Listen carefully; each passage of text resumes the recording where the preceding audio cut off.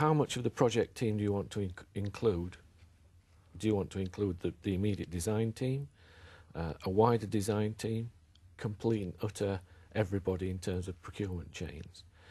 Do you want your BIM to be active during just a design phase, a design construction phase, or if you're managing a big property portfolio like a hospital site or MOD, do you want your BIM to last from cradle to grave and cradle to sort of recycle?